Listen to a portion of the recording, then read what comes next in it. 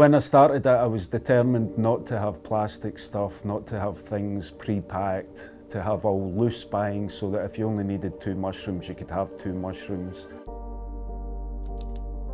What we try to do is provide a variety that you won't get in the supermarkets. We do things on a daily basis, so I don't hold a lot of stock. You know, everything is fresh, or as fresh as it can be. I've been lucky that I've hand-picked suppliers. They know kind of what sells in the shop, they know what I'm about, they know my ethos, so I'm very lucky in that respect. And I think the trick for anyone with their own business, especially something involved in food, is to always evolve. You always have to keep a step ahead of what's happening.